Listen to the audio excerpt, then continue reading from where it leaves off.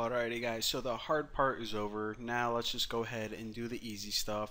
So in my main activity, what we're going to be doing is, remember, implements and top section fragment dot top section listener.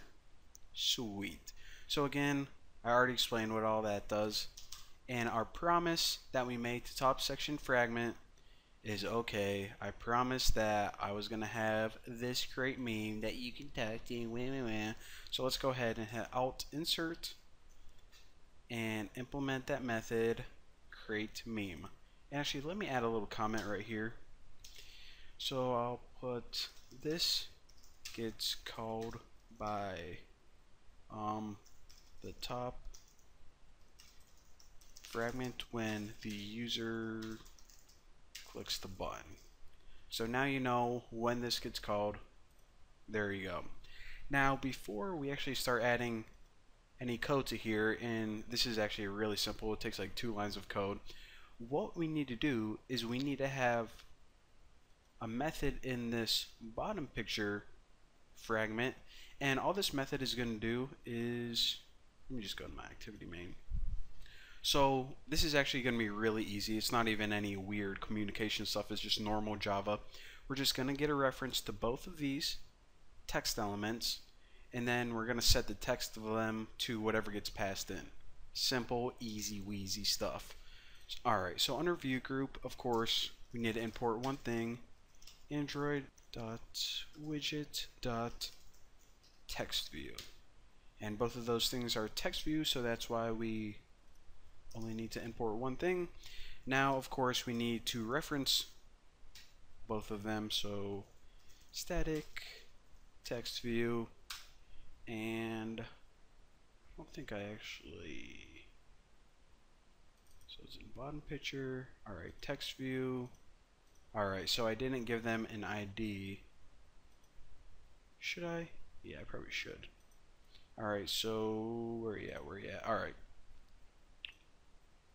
So for the top text view, let's just go ahead and give it an ID of, instead of text view, I'll just put top meme text, and for the bottom one, I'll give it a text view of bottom meme text. Alright, so now they have IDs that are a little more proper. So private static text view, top meme